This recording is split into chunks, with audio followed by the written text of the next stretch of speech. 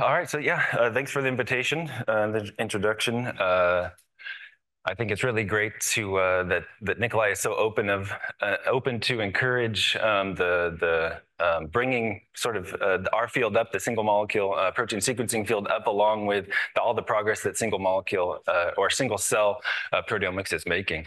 So I'll give a really brief, incomplete primer here on sort of general overview of the field and dive in a little bit into some of the technical details of some of the different approaches that people are developing, as well as some of the biggest challenges I think are out there in the near term for many of these technologies. Let's see here. Let's click on that.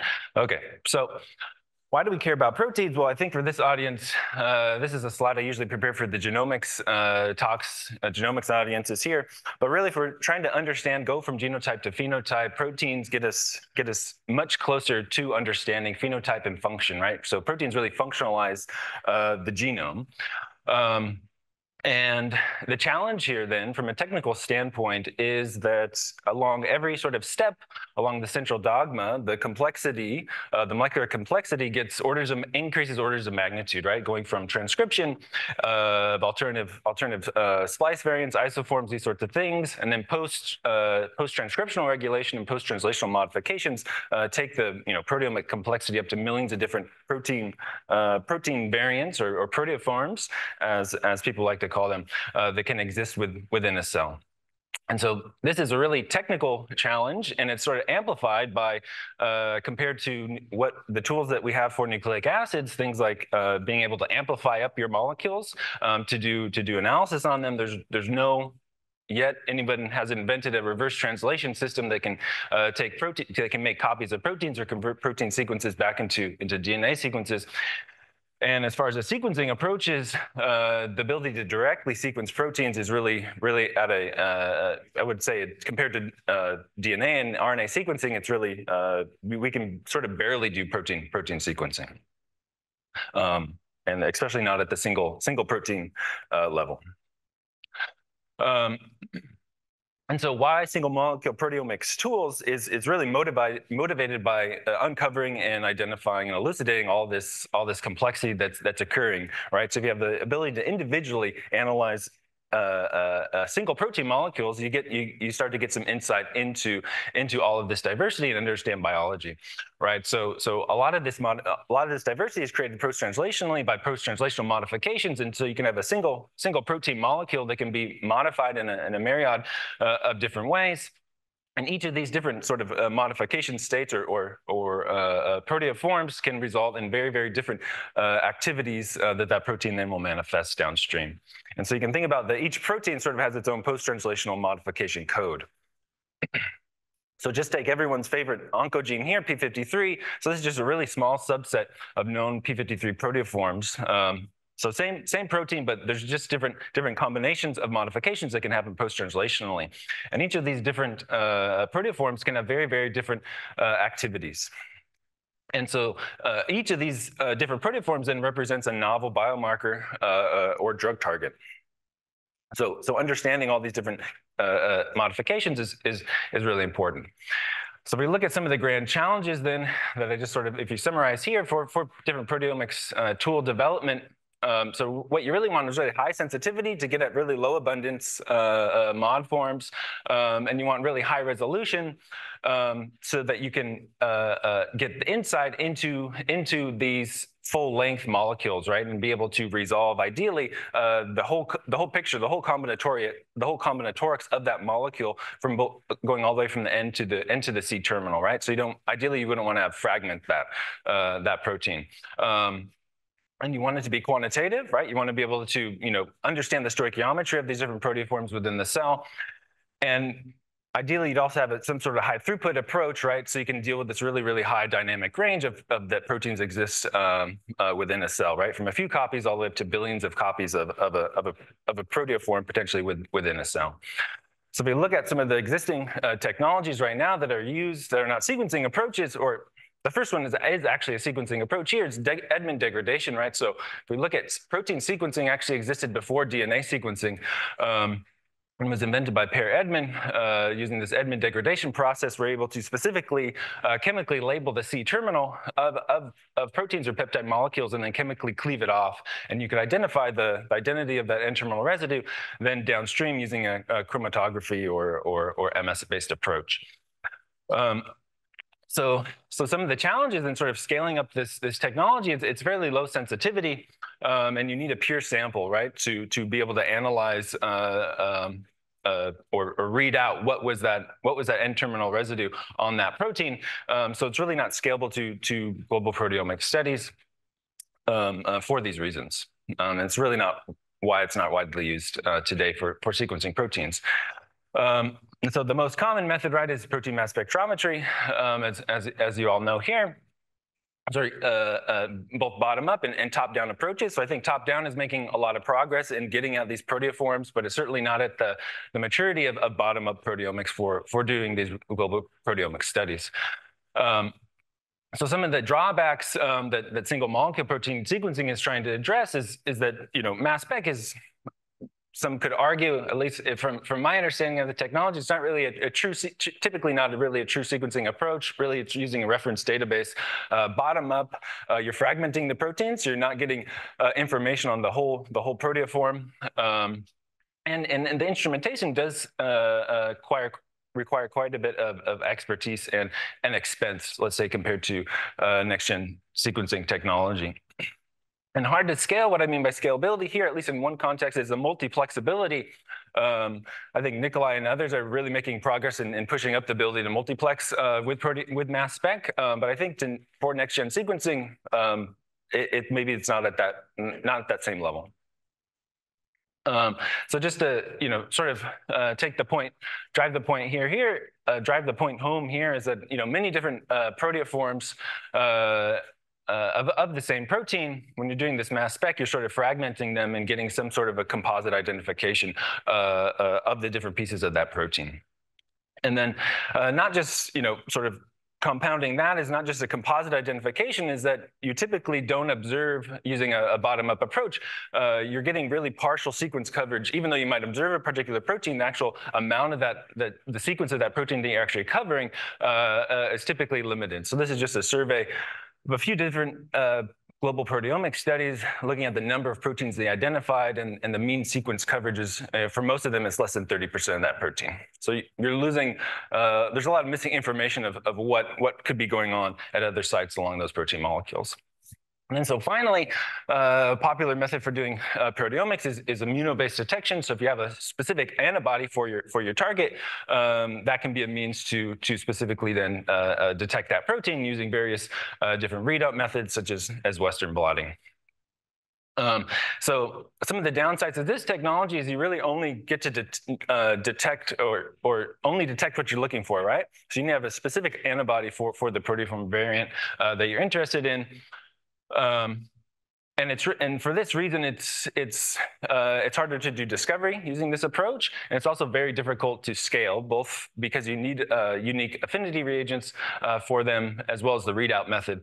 So it's hard to do lots and lots of Western blots for global proteomic studies. And I will mention here that I think there are two really exciting developments happening with two companies that are working on sort of the readout side of things, Olink and SomaLogic, and I think there's a few others where they essentially, if you have specific antibodies to your protein, you can convert your readout into essentially a DNA-based readout using a proximity ligation or extension technique by having these oligo-labeled antibodies. But again, sort of the scalability problem here is that you need a unique antibody for every different potential proteoform, and it's really difficult to scale. And then antibodies are known to sort of it's hard to translate antibodies to different studies or different systems, and so it leads to a lot of reproducibility problems with using them, as it was covered with this nice Nature article from a few years ago. So looking at these challenges, this is where sort of the motivation for single molecule protein sequencing comes in, and potentially with the ability to address these. And so in 2017, we had the first single molecule protein sequencing conference was convened. It's funny, it's around about the same time as I think the first single cell proteomics meeting. Ours is only held every 2 years. Our progress is much slower, I think, compared to this field, but we are making some progress. And so around the same time in 2017, 2016, and since then, there's been a lot of interest both in the private side as well as the and a little bit in the government side of things as far as research funding. So if we look, there's been billions of dollars has been invested in several different companies. They're exploring different platforms, different techniques to develop single molecule protein sequencing or proteomics tools. And you can sort of break these down, at least I did, broke them down into sort of different classes. So we have fluorosequencing is probably the most popular right now. Several companies and most well-funded are exploring these approach. Encodia is doing a reverse translation approach, essentially turning that protein sequencing problem into a DNA sequencing problem. And then there's various nanopore approaches that are being explored as well. And I'll give a deep dive into some of my work later today doing nanopores.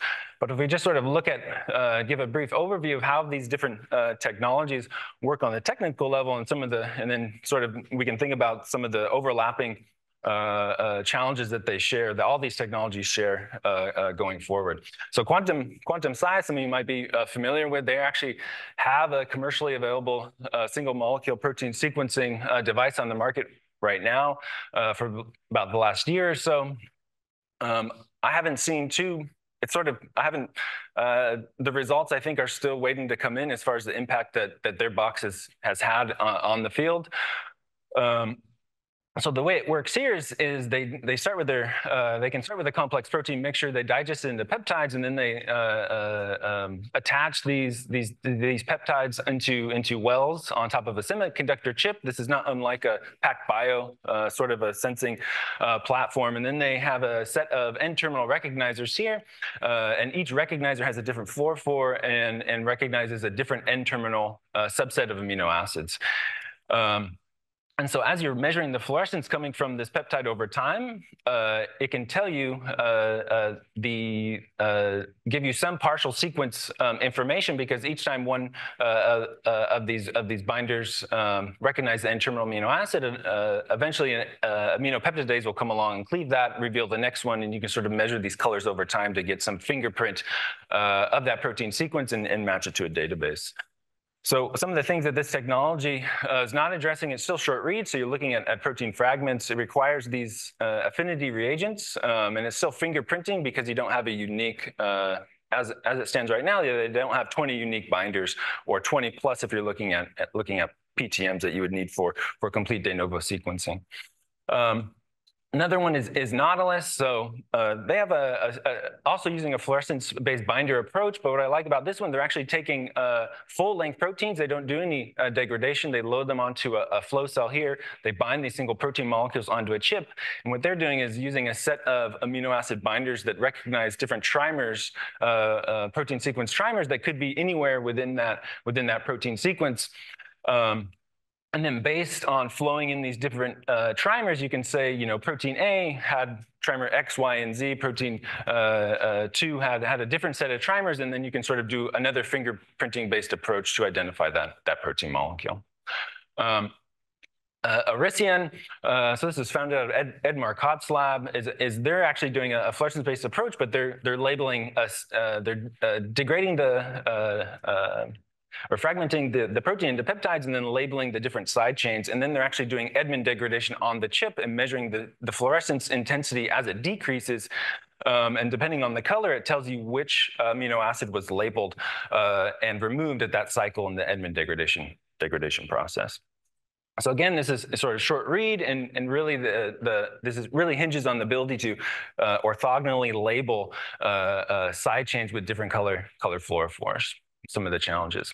And then just a brief overview here on some of the nanopore-based approaches is really the challenges here is how do you thread protein molecules through a pore and control their translocation is sort of the biggest challenge in my eyes, at least to begin with, for protein sequencing. And these can be broken down into either non-enzymatic control or enzymatic control, where you're actually using a motor to ratchet proteins through the pore. And for any of these strategies, what you're also going to need robust N-terminal or C-terminal labeling chemistries.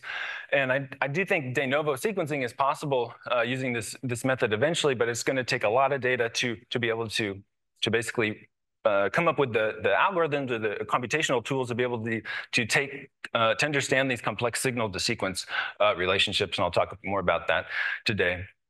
And then finally, from the government side, at least in the US, this is probably the biggest investment that I see came from the NHGRI, where they invested $20 million to fund both single molecule protein sequencing development as well as single cell proteome analysis tools. And my group was fortunate enough to get one of these awards, and that's what allowed us to really dive into exploring our sequencing approach over the last couple of years. So finally, I'll just wrap up here with the last sort of what are the nearest challenges that I see to single molecule protein sequencing. So I think there's been a lot of talk in the field that throughput is going to be a big challenge for single molecule protein sequencing compared to something like mass spec. I don't really see that as the nearest term obstacle. I think there's going to be a lot of targeted applications where single molecule protein sequencing can give you a lot more insight and can be complementary to MS that won't require tons of throughput. And I think the ability to multiplex sort of naturally comes with the ability to sequence proteins. So I think if you do have a nice protein sequencing platform, you can multiplex a lot of samples by using sequence-based barcoding approaches. And I think there's still a lot of open questions, especially because all these different technological approaches all are going to have their own noise, error, and uncertainty profiles. It's sort of how much depth will you need on your sample to be able to confidently identify or say you've identified a particular proteoform. And I think there has also been a lot of comparison of protein sequencing and comparing that to the throughput that we can get with next-gen sequencing. But in my opinion, I think the throughput for protein sequencing can actually be more scalable than nucleic acid sequencing. So I don't think setting the limitation of throughput comparing for ultimately the throughput for protein sequencing should not be limited to what we're able to do right now with nucleic acids. I think the biggest challenges right now are that all these technologies are sort of this indirect approach to sequencing the protein, because proteins are so hard to work with. We need things like really robust chemistries for labeling, either side chains or N or C terminal. And depending on the side chain, this can be really easy, but there's a lot of side chains we don't have chemistries for. N-terminal modification those are pretty well worked out, but C-terminal is certainly in its infancy. So I think a lot of these approaches would benefit from a C-terminal labeling approach that's more robust and easier to implement. And then also for the affinity-based approaches like quantum sign Nautilus, you really, really need these robust affinity reagents. I think it's difficult to get these. So we sort of look at this big emerging landscape of different approaches, and there's a lot of different approaches that I didn't touch on here. And I think at least in the near term, it's really going to take, a village of different technologies to address the whole proteomic space, because we know that proteins they're also unique, and I think there's going to be a number of technologies that are going to complement mass spec and complement each other, even within the single molecule protein sequencing space. So hopefully that was helpful for folks to sort of understand the perspective on protein sequencing. And yeah, happy to do any questions.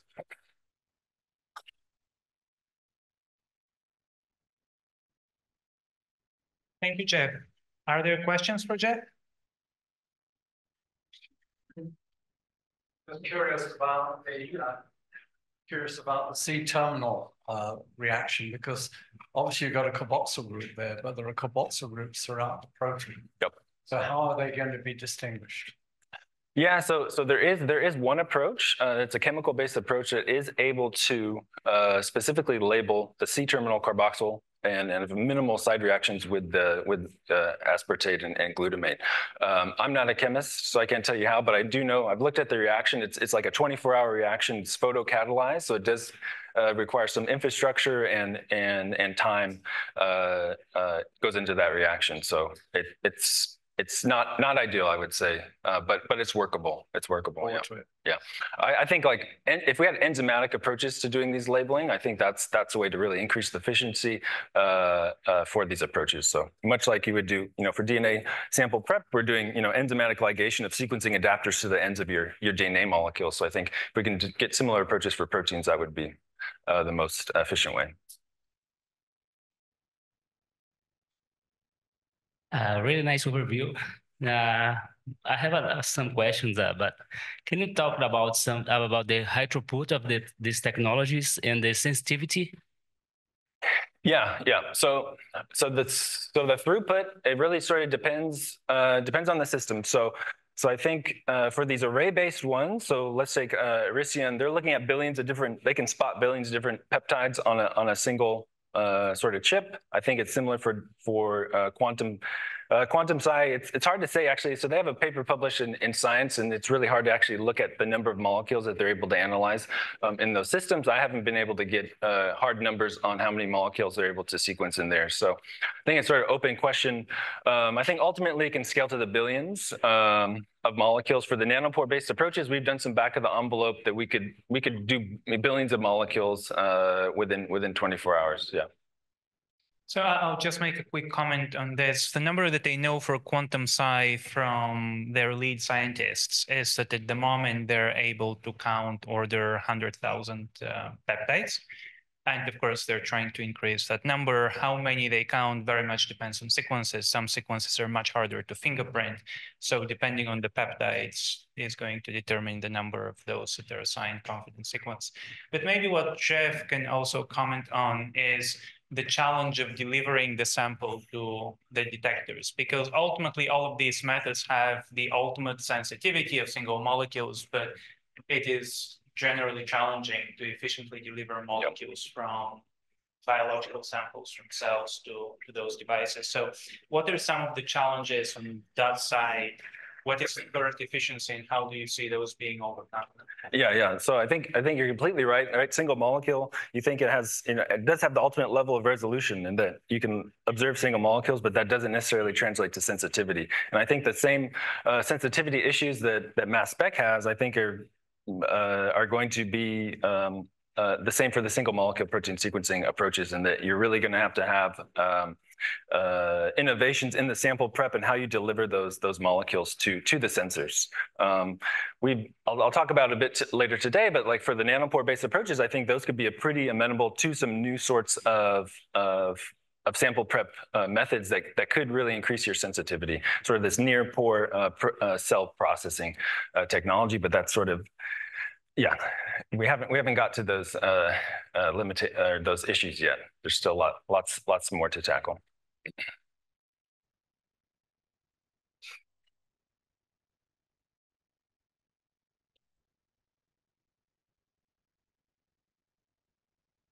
Is it possible to sequence the protein using the nanopore technology? Like instead of the fragments, is it possible to get the full length of the protein sequences? Not yet. So that's what my group is working on, and I'll dive a lot deeper into where we're at least my group, where we're at with that approach later this afternoon. But I think, yeah, there's a number of different ways to go about nanopore protein sequencing. I think it's going to be the path forward, but yeah, not yet. Wonderful.